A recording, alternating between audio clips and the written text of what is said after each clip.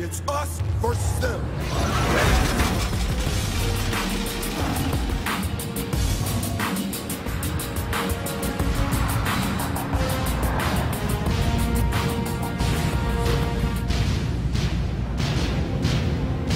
The game has changed.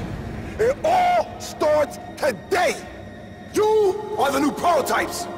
We are Under Armour. The future is ours!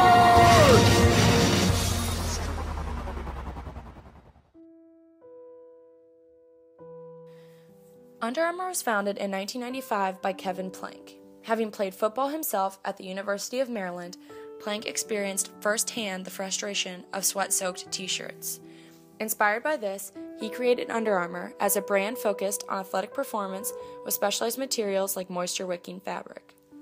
Headquartered in Baltimore, Under Armour grew steadily in its first few years of operation and gained reputation through small but notable deals with Georgia Tech and North Carolina State. The company's breakthrough moment came in 1999 in the form of Oliver Stone's Any Given Sunday. This brilliant use of product placement, coupled with a strategically timed advertisement in ESPN the magazine, produced $750,000 in sales. Thus, 9 years after its founding, Under Armour had made a name for itself and proved it wasn't going anywhere. Entering the 21st century, Under Armour was poised to truly challenge the established powers in sports apparel like Nike and Adidas. The company secured deals to outfit the XFL, NHL, and MLB, and its products were available in more than 2,500 retail outlets. While popularity and sales were quickly rising, Under Armour had to withstand heavy competition as its competitors tried to imitate many of the unique performance materials that set the company apart. Starting with external analysis, Under Armour operates in the athletic apparel industry. This highly competitive industry can be considered an oligopoly, as a few firms like Nike, Adidas, Reebok, and Under Armour dominate the market. This is a multi-billion-dollar industry, not only in the United States, but with a strong global presence. These four main players make up an interesting and not terribly attractive sportswear industry. Porter's 5 forces model can be applied to gain a better picture of this environment. The first force, the threat of rivalry, involves the extent of the competition among the contending firms. The athletic apparel industry is quite concentrated, with Nike, Adidas, Reebok, and Under Armour, and a few other companies dominating sales. Competition is fierce and spans across segments such as footwear, apparel, and sports equipment. The market is also becoming very saturated, and there is little differentiation existing between products, increasing rivalry even more. With this in mind, the threat of rivalry in the sports apparel industry can be considered high. The second force in Porter's model is the threat of entry. In the athletic apparel industry, there are significant barriers which prevent entry. These include the economies of scale, marketing ability, and access to suppliers and distribution channels required to gain a foothold and compete with the established firms in the market. However, Under Armour's own very recent surge to prominence illustrates the possibility for new entrants.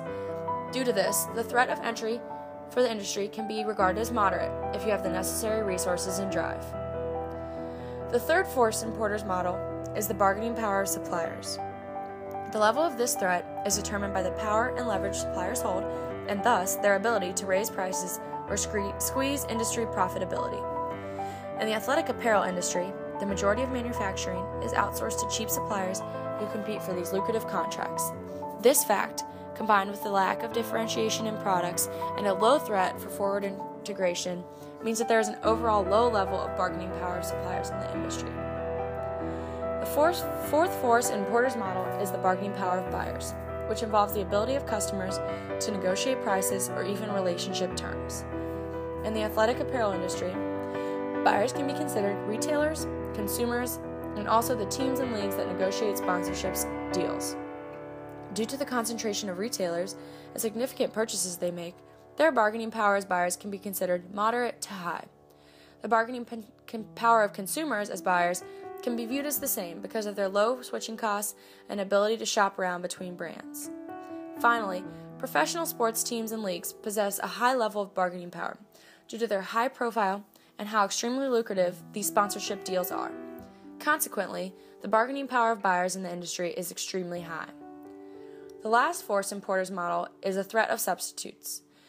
This threat can be determined by identifying products that can erode the industry's profitability by stealing business. For the athletic apparel industry, substitutes include cheaper, generic apparel as well as other types of apparel that might replace the buyer's needs. The saturation of the market with other generic and competing substitutes means that the threat of substitutes for this industry is moderate.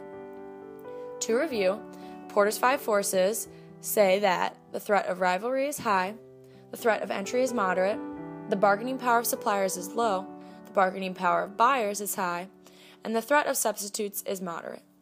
This external analysis reflects a mature industry that still has relatively high growth as more consumers are becoming health conscious and focused on athletic wear.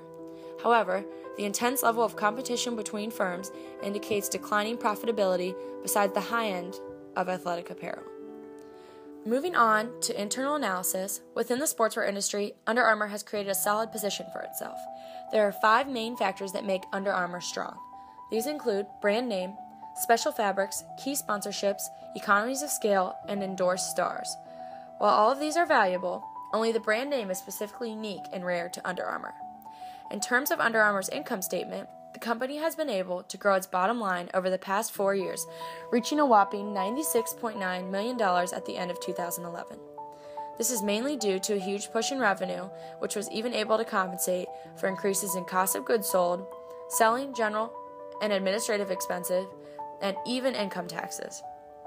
This speaks to the fact that Under Armour snuck up on its competition and created a strong name for itself. Under Armour claims about 2.6% market share compared to a 5.5% share by Adidas and 7% share by Nike. However, it should be noted that Under Armour is slowly taking market share, while Adidas and Nike have stayed relatively flat.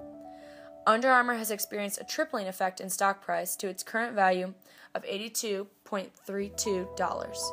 As a staggering result, Plank, who once didn't even have himself on payroll, is now worth more than $900 million. Overall, Under Armour is expecting an increase in return on assets and has relatively stable turnover. In terms of shareholder value, Under Armour is expecting an increase in its return on equity. However, because the return on assets is still significantly less than the cost of capital, Under Armour shareholders are not seeing an increase in value that they would like. Under Armour's revenue can be mainly attributed to apparel, followed by footwear, accessories, and then licensing profits. Of this revenue, much more rolls in from North America than the rest of the globe. Under Armour shows no signs of backing down with its introduction of even more new and innovative products, including Under Armour Charged Cotton, Cold Gear, and Hot Gear.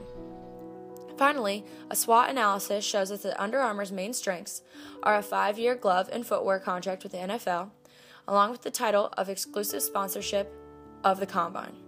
Under Armour has also become the official footwear sponsor of Major League Baseball, continuing the company focus on licensing. Under Armour does have 2 main weaknesses, which include a small amount of specialty stores and complaints of discomfort from the Under Armour footwear users. The most noticeable possibility for threat lies in these poor reviews of Under Armour footwear and is something that the company should closely monitor. Finally, Under Armour should focus on the immense opportunity that lies in a strong global presence. The international market is full of opportunity for any company if the right strategy can be successfully implemented.